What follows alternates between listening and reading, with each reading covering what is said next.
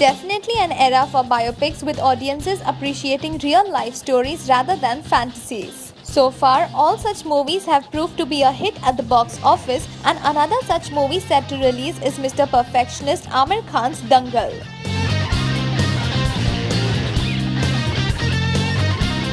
As we all know, Dangal is a story based on wrestling, and we wonder after Mary Kom and Sultan, how will Dangal be any different? Bhai Sultan has raised everybody's expectations, and indeed Aamir's Dangal is under a lot of pressure. Aamir, who is believed to be very choosy about his scripts, is known to deliver massive hits, but the trailer of the movie isn't that captivating as compared to Salman's Sultan. Sultan had good music, amazing soundtrack, and none other than Bhaijan to credit for the film's immense success. And we wonder what strategy Aamir will come up with to make his Dangal a sensational hit.